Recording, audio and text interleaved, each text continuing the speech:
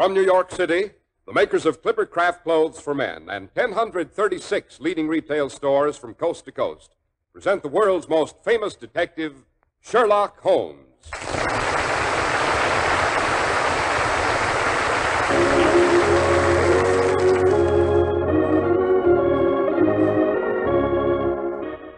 This week's adventure, A Case of Identity. Well, here we are as usual, about to pay our weekly respects to our favorite raconteur, the good Dr. Watson. What about tonight's story, Doctor? Tonight I have prepared a little challenge for you and our radio friends. Yes, the story I'm going to tell is one of Holmes' more mental adventures. It has its bizarre moments, of course, but still, all in all, its solution is fairly obvious. As you know, Holmes was the world's greatest master of the science of deduction. As a matter of fact, he unraveled this particular problem without moving from his armchair. I wonder how many of our listeners have learned enough of Holmes' methods to do the same. Well, I think I can make a fair stab at it, Doctor, if the clues aren't too involved, that is. Oh, no. All the clues are right out in plain sight, Mr. Harris. All you have to do is listen for them and make your own deductions. Oh, but before we become too involved with hidden clues, hadn't we better discuss a few clues to the secret of good grooming without straining the pocketbook? Good idea, Doctor. If you need a fine new suit for business or a good-looking sport jacket for weekend wear and really want your dollars to do double duty, here's how. Insist on Clipper Craft Clothes. Famous for stretching your dollars, for giving you positively amazing value, is the fine local independent store in your community that sells Clipper Craft. Despite rising costs of materials and manufacturing, you can still buy long-wearing, beautifully tailored Clipper Craft suits for only $40 to $47.50. Luxurious tropical worsteds for only $33.75 to $40, and smart sport jackets for only $26.50. It's the Clipper Craft plan and the Clipper Craft plan alone that makes Clipper Craft clothes possible at these low prices. Concentrating the buying power of 1,036 of the nation's finest stores from coast to coast, providing steady year-round operation, reducing manufacturing and distribution costs.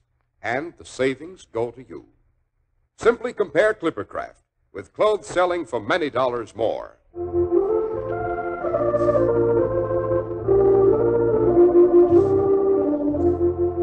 And now, Dr. Watson, back to the adventure you think we should be able to solve for ourselves. Right, Mr. Harris. It was during the middle years of our joint occupancy of the lodgings in Baker Street. Holmes and I sat relaxed in two easy chairs on either side of the living room fire. Holmes' long legs stretched out in front of him, his head wreathed in the smoke from his favorite pipe, a horrible black, greasy old clay affair that he coddled as if it were a child. Well, we had just finished an excellent breakfast, and Holmes was in the philosophic mood that so often accompanies the process of digestion. Strange thing, life, eh, Watson?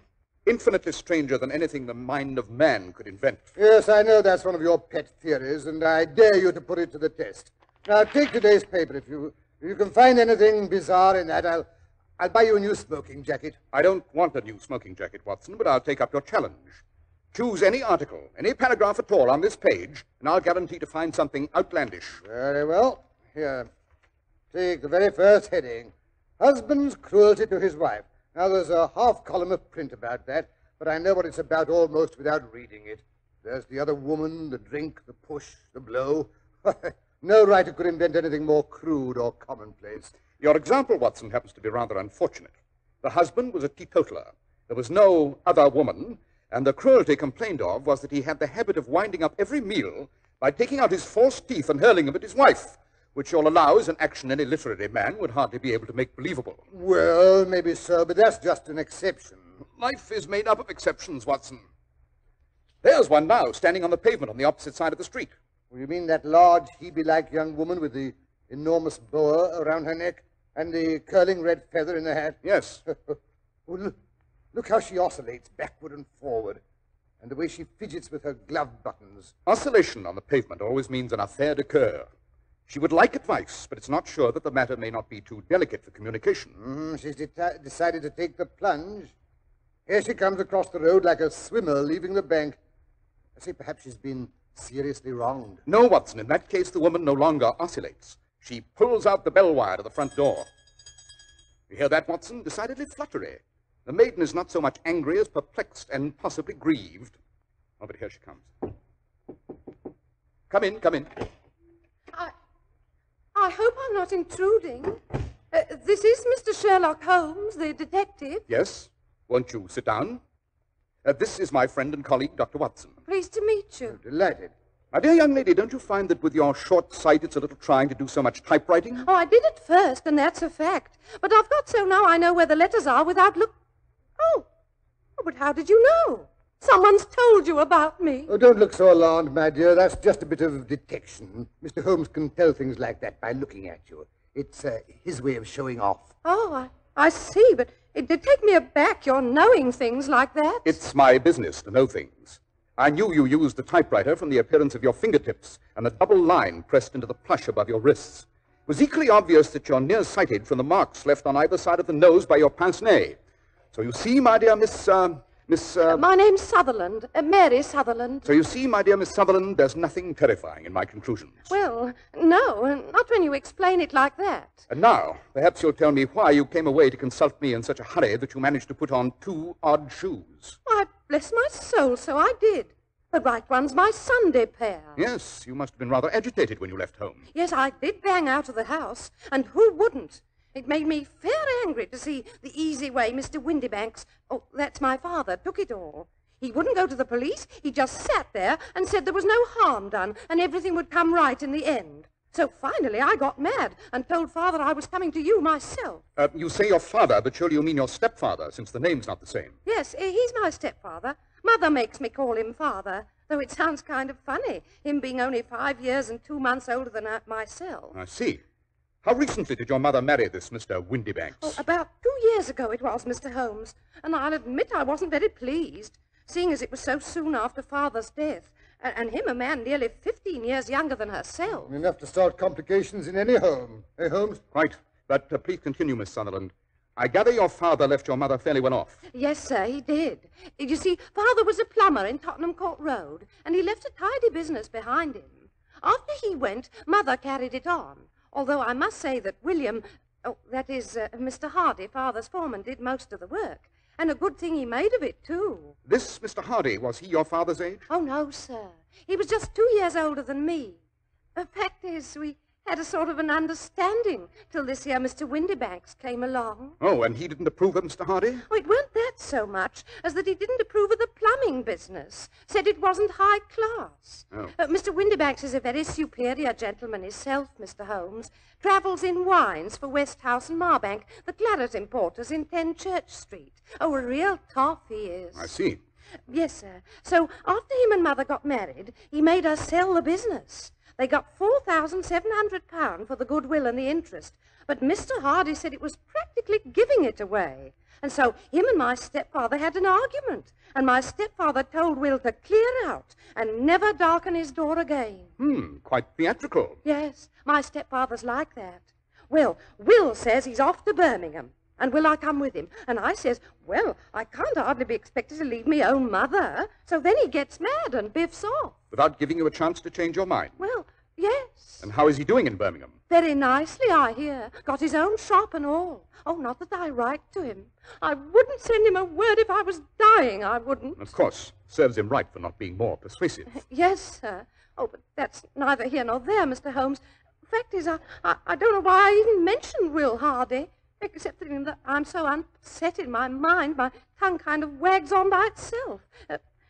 Let's see, where was I? Your mother had just sold the plumbing business for something over 4,000. You inherited part of that, I presume? Oh, no, Mr. Holmes. I've got my own money, outside of the plumbing business, that is. Oh? It was left to me by my Uncle Ned in Auckland. It's in New Zealand stock, paying me 4%. Gives me £100 a year, it does. Then the capital amounts to around £2,500. Yes, sir, but I can't touch that. Just the income. Quite a tidy little amount. I believe a single lady can do very nicely on £60 a year. Oh, I could do on even less than that, Mr. Holmes. I'm a good one at managing things.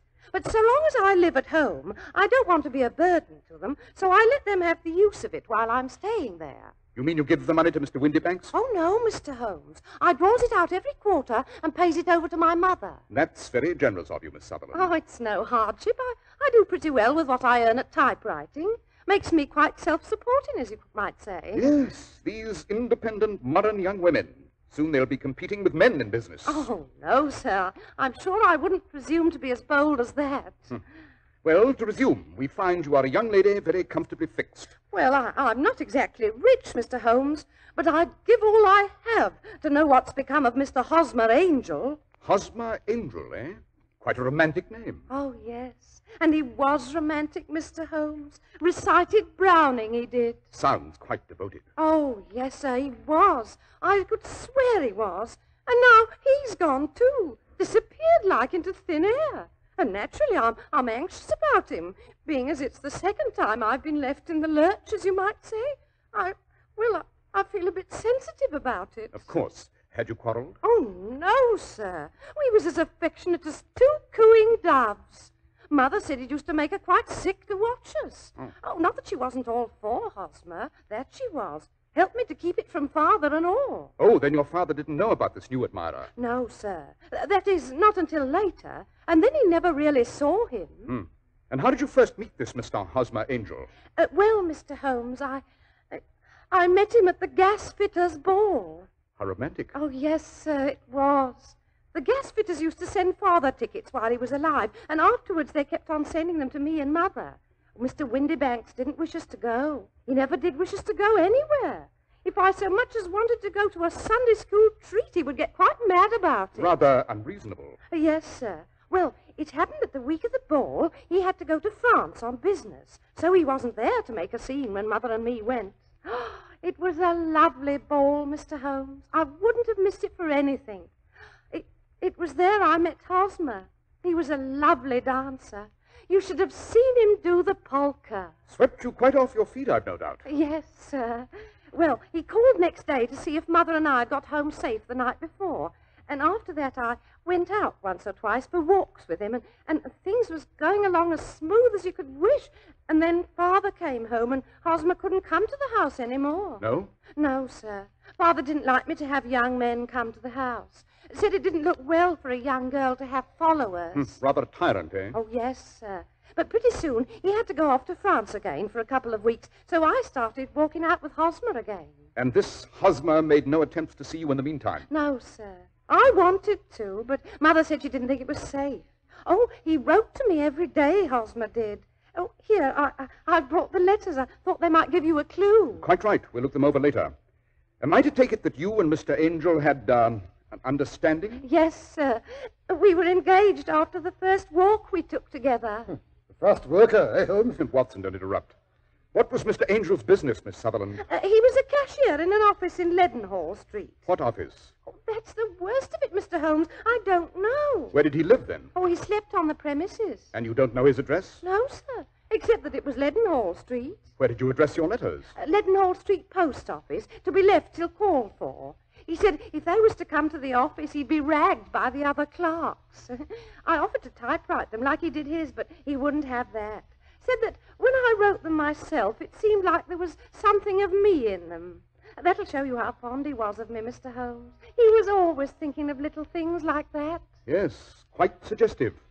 Can you remember any other little things about Mr. Hosmer Angel? Any little peculiarities? He was a very shy man, Mr. Holmes. He'd rather walk with me in the evening than in the daylight, because he said he liked to hold my hand, but he didn't want to be conspicuous. Very considerate and gentlemanly. Oh, yes, sir, he was a thorough gentleman, with the silkiest brown beard. Even his voice was soft-like. He told me he'd had quinsy and swollen glands when he was young, and it left him with a weak throat. How unfortunate. Yes, sir. His eyes were kind of weak, too, like mine, and he wore tinted glasses against the glare.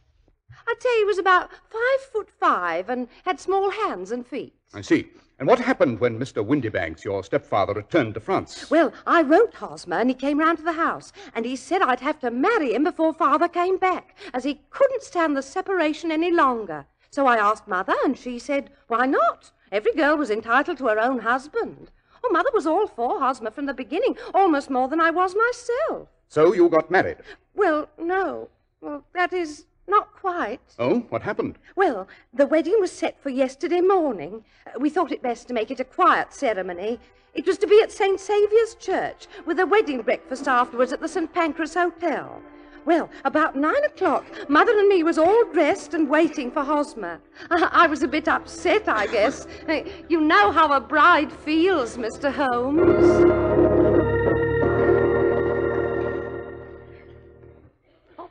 Oh, dear, I'm that nervous. I don't know whether I ought to get married or not. Don't you fret, Mary. All brides is like that. Why, when I was married to your father, I was so jumpy I split both me gloves. Oh, I know, but I haven't known Hosmer very long, Mother. Maybe I oughtn't to jump off the deep end like this. What's the good of waiting, Mary? Better get married now before your father gets back. Yes, I suppose so.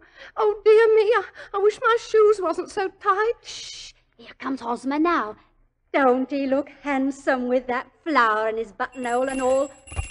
No, you stay here, Mary. I'll answer it. A bride should act shy-like on her wedding day. Good morning, Hosmer. How's the groom? Good morning, Mother. Oh, I'm fine. Hello, Mary. Hello, Hosmer. What's the matter? You look kind of white. Oh, I'm all right. How are you? Oh, I'm all right too, Hosmer. Well, we'd better be shoving off. I got a hansom waiting outside. Oh, but Hosmer, it's such a little way, and hansoms is expensive. Oh, you don't think that any bride of mine is going to walk on her wedding day? Now, who can that be? Hosmer, you're as full of jumps as a kangaroo. Now I'll go. What is it? Telegram? Oh, thank you. It's a telegram. Maybe somebody's died. I'm almost afraid to look. But here, let me. I'm used to these things. Expect me home today. Erasmus G. Windybanks. Father's coming home. What if he gets here before... Now, don't lose your nerve. You're of age, remember, so it don't matter how he raves afterwards. Oh, Mary, promise you won't let him tear us apart. No. Swear it, Mary. Now, where's the Bible? Mary's carrying mine, the one I got married with, both times. All right. Now, put your left hand on that Bible and swear that whatever happens, you will always be true to me, and to me only. But what could happen? Oh, you never know. Now, swear it, Mary, for my sake. Swear it. Yes, Mary. Why not do as Hosmer asks? All right. I swear. Oh, good. Now then, let's get on with it. Yes, Hosmer. Oh, dear. Is my bonnet on straight? Yes, only hurry. Mr. Windybanks may get back any minute. Mary, don't forget your flowers. No, Mother. Well, hurry. Now, here's the cab. You first, Mother. Now, easy, don't upset the cab. Now, Mary. That's right. Aren't you coming too, Hosmer? No, there isn't room. I'd muss your dress. I'll hail another cab. Oh, yes, there's a four-wheeler now. Hey, cabby! Now, you go on. I'll follow after. See you at the church, Hosmer. St. Saviour's driver. Yes, Hosmer got the other cab. It's foreigners. Oh, my knees are knocking together like anything. Now, hush up, Mary. Anyone would think you didn't want to get married. Well, maybe I do, and maybe I don't. Well, just hold your breath and it'll be over in no time now. Here's the church.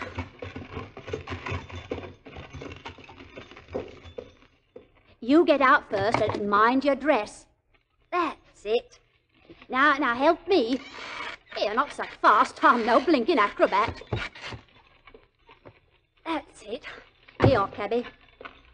Oh, here comes Hosmer's four-wheeler now.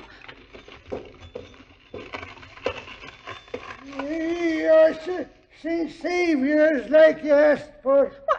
Why doesn't he get out? Give him time. Maybe his knees is shaky, too. Come on, sir. What ails the man? Mother, something's wrong with Hosmer. Oh, stuff. I'm going to see. Wake up there. I'll speak to him, cabby. What? The cab's empty. What? Something's happened to Hosmer. He's gone and left me waiting at the church.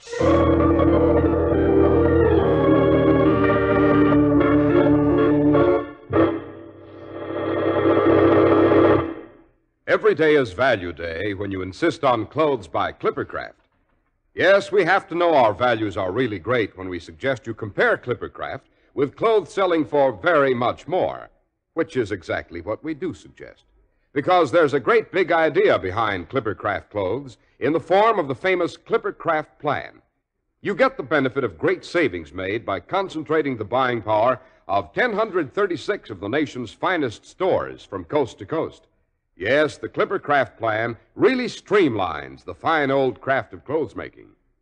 When you can get such remarkably fine quality in suits for only $40 to $47.50, in tropical worsteds for only $33.75 to $40, and in sport jackets for only $26.50, why pay more? For selling expensive clothes at inexpensive low prices at the nation's finest stores is the great big idea behind the Clippercraft plan. That's why men who know insist on Clippercraft clothes. So be sure to visit the Clippercraft store in your city. These leading stores in the metropolitan area are proud to add their names to Clippercraft in your suits, top coats, sport jackets, and tropicals. In Manhattan, Saks 34th, Broadway at 34th. John Wanamaker Men's Stores, Broadway at 8th and 67 Liberty Street. In Brooklyn, Abraham and Strauss. In Newark, New Jersey, Boulevard Men's Shop, Kresge Newark. And in Jamaica, the B&B Clothes Shop, 16408 Jamaica Avenue. And now back to Baker Street, where we find Dr. Watson commiserating with the young lady who has been left waiting at the church. A shameful way for any gentleman to act, deserting his bride at the altar. Oh, no, Dr. Watson, I'm sure he didn't do that. Not on purpose, that is. He was too kind for that. And then there's that pledge I gave him. Oh, you think he foresaw some unforeseen danger, and that's why he made you take the oath? Yes, sir. Have you any notion what it could have been? No, sir. How did your father take it? I presume he found out. Oh, yes, sir. He was quite consoling, really. Remarkable. Oh, it drives me half mad to think of it, Mr. Holmes. It's not as if it was the first time I'd been disappointed. I understand. I shall be delighted to glance into the matter for you, Miss Sutherland. Now, let me advise you to turn the whole matter over to me, and don't let your mind dwell on it any further.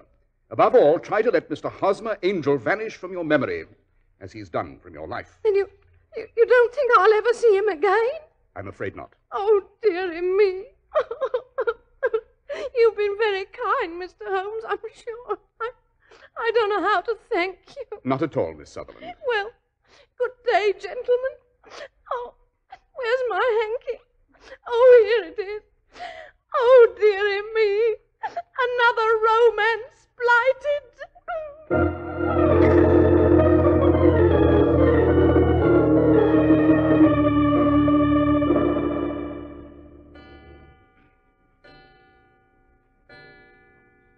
Holmes, what a horrid mess of bottles and test tubes.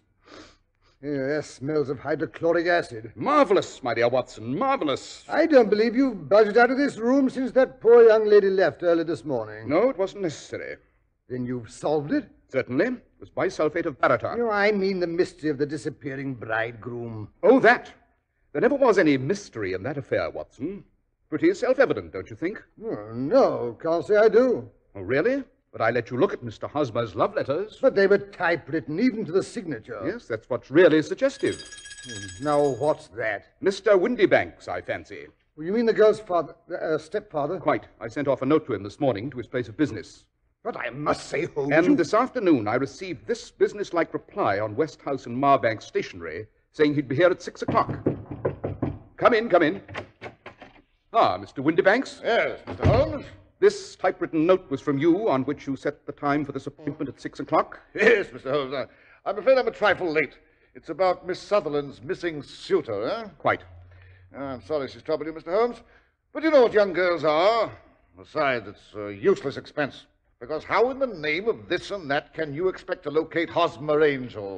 Pardon me if I disagree with you, Mr. Windybanks, but I have every reason to believe that I have located Mr. Hosmer Angel. Delighted, Mr. Holmes, delighted. Yes. I wonder if anyone's ever told you that a typewriter has really quite as much individuality as a man's handwriting. Oh, you don't say. Oh, but I most emphatically do. Every typewriter develops its own little idiosyncrasies. Now, this note of yours, Mr. Windybanks, you'll notice that all the E's are slightly slurred, and there's a slight defect in the tail of the R. Yes, I never noticed it before. Obviously. Now, I have here 4 letters which purport to come from the missing man. In all of them, the E's are slurred and the R's tailless. Well, I didn't come here to waste time with fantastic talk like this. If you're going to catch the man, catch him. And let me know when you succeed. Certainly. Watson, be good enough to lock the door. With pleasure.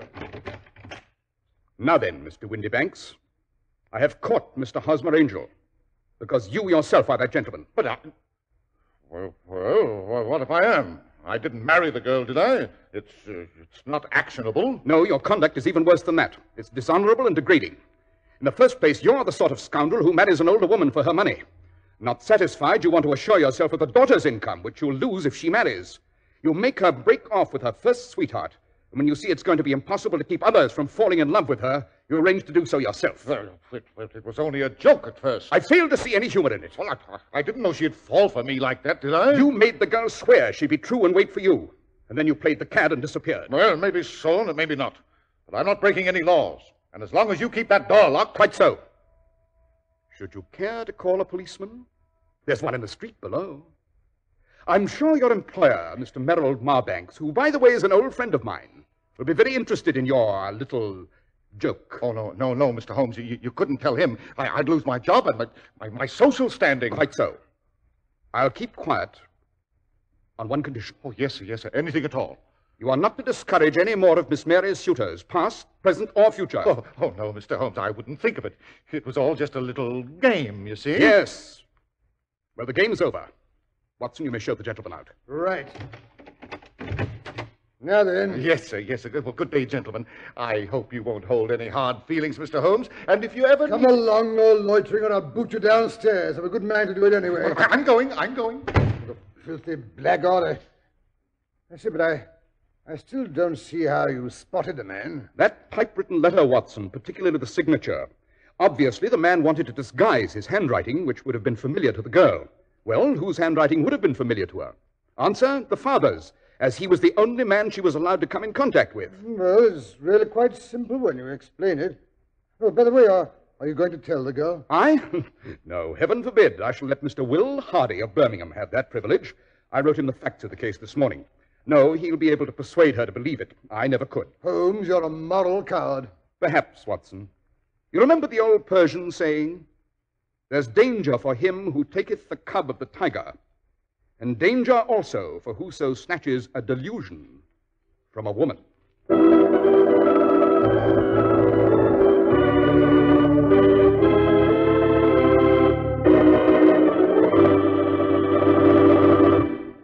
Now then, Mr. Harris, did you guess the solution? Well, when Holmes began to talk about typewriters, I started to have an inkling, Doctor, but before that, I'll admit I was pretty much at sea. Why, Mr. Harris, I'm surprised, and after all my teaching. Well, how about giving us a hint about next week's story, Dr. Watson? Yes, Mr. Harris.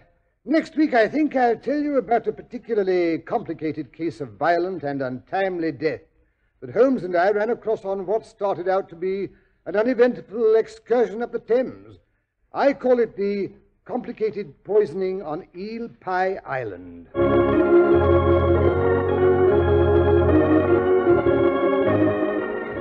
The makers of Clipper Craft Clothes and 1,036 leading stores from coast to coast have brought you another in the new series of broadcasts featuring the world's most famous detective, Sherlock Holmes.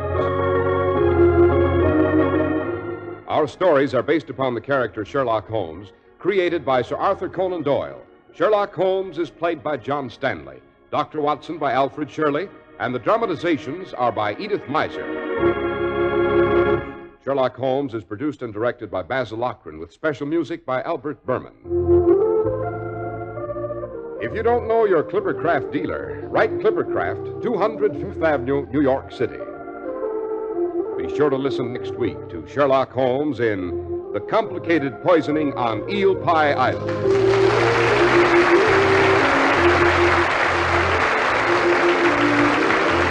This is Cy Harris speaking for Clippercraft Clothes. This is the network for the Indianapolis Speedway races on Monday, the Mutual Broadcasting System.